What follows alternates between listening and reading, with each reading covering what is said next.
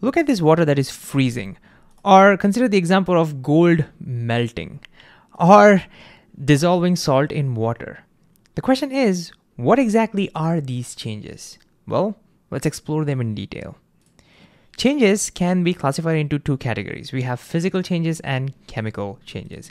Physical changes are the one where the identity of the substance does not change. Chemical changes are the ones where the identity of substance does change. So in this video, we'll focus mostly on the physical changes with lots and lots of examples. So let's start with a simple one. We have an iron nail.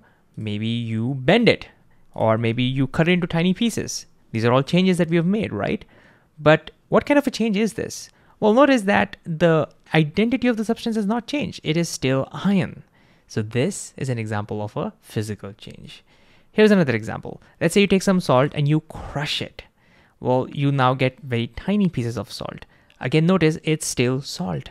The identity of the substance has not changed. So this is another example of a physical change.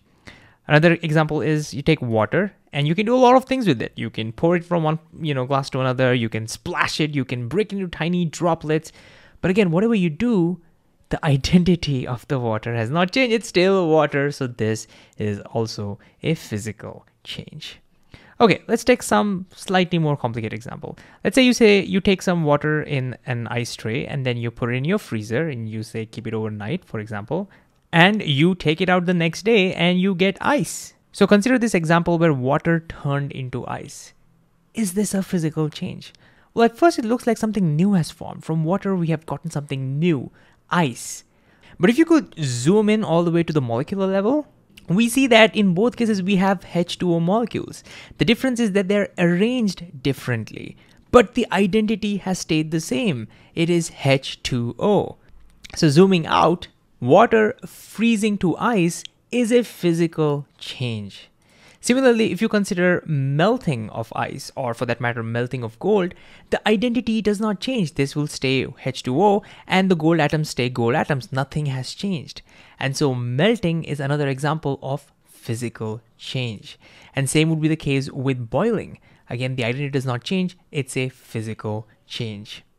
So these things that we just saw, freezing, melting, boiling, they're collectively called phase changes. When a solid turns into liquid or liquid turns into gas, these are all phase changes. And phase changes are also physical changes because the identity does not change. This also means we now have some new physical properties added to our list. These are boiling point, the temperature at which a liquid boils, and melting point, a temperature at which a solid melts. These are physical properties because when we are measuring them, the identity does not change. Only the phase changes, but the identity does not change. So these are physical properties. And by the way, these are intrinsic properties. Remember, intrinsic properties are the one that does not depend on the amount of substance. Boiling point of water, for example, is 100 degrees Celsius or 212 degrees Fahrenheit. It does not depend on how much water you take. It's the same boiling point. So it does not depend on the amount of substance. It's an intrinsic physical property. Similarly, melting point is also an intrinsic physical property. And this can be pretty useful to us. For example, let's say somebody tries to give you lead painted in gold. Can you make out whether it's lead or gold? Well, sure you can. These two have different melting points. Lead has a much smaller melting point compared to gold, and so you can just try to melt it. And if it melts much earlier, at a much lower temperature than gold, then you know that that's not gold. So it's pretty useful, right? Okay, finally, let's consider the salt dissolving in water. Is this a physical change or not? This seems a little tricky, but what's really going on when you dissolve salt in water?